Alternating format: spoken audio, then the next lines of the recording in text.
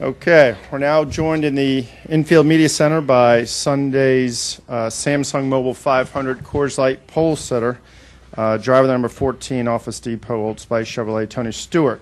This is Tony's first pole in 155 races since dating back to October of 2005 in Martinsville. So Tony starts his 400 Sprint Cup race from the pole. Congratulations. Tell us about the lap. Yeah, it was pretty cool. It was, you always worry about conditions here. It seems like the track cools down a lot during the session, and everybody worries about, where you draw for your run. So, we picked up time from practice, which was good, obviously, but it didn't seem like the conditions changed a lot today, which was unusual. So that definitely worked in our favor, but I'm surprised. I mean, I'm not really much of a qualifier, but it shows what Darian Grubb and all the guys at Stewart Haas, how hard a work they've been doing, and today's a result of that. We'll jump right into questions. We'll start with Jeff.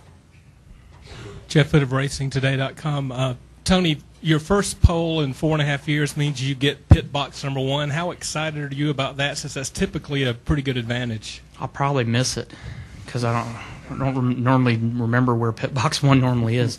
We got it last year because we got some rainouts a couple times, and I got the first box. But no, it's it's no different this week than it is every week. I mean, you always want to be that guy that gets that first pit box. You don't have to go very far to get to where the timing line is as far as the order that you come out of the pits. So that's always a little bit of an advantage to be that guy that gets that first box. Kenny Bruce, SceneDaily.com. That's sort of what I was going to ask you about, was the pit selection. But who makes that? Does Darian say, this is the one and this is why we want it? Do you have any input into it? Nah, he picks it off of where he wants to sit to watch the race. So he'd pick on the backstretch if he could at a lot of places. But normally I don't really give him much of a choice by the time he normally gets to pick pits. 2/3 of them are normally picked, so he has to pick what's left. But Darian always makes that decision, Darian's got a lot of savvy. I mean, he knows where to pick and why to pick there, and there's a lot of thought that goes into where you're at and who you're around. We'll go. Further questions for Tony? Go to Jim.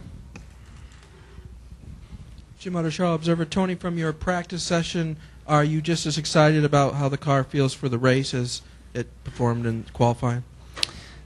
We fought a little bit too tight balance-wise in practice. Didn't quite get it all out before we had to switch over to qualifying trim. But I think we learned a lot today in the little bit of time that we got to run before we had to do that switch over. And I'm confident that it seems like if you can get it figured out for qualifying, there's something we can take out of this today that'll help us toward tomorrow. So even if the weather gets bad, I feel like that we can do some things to get it where we need it to be.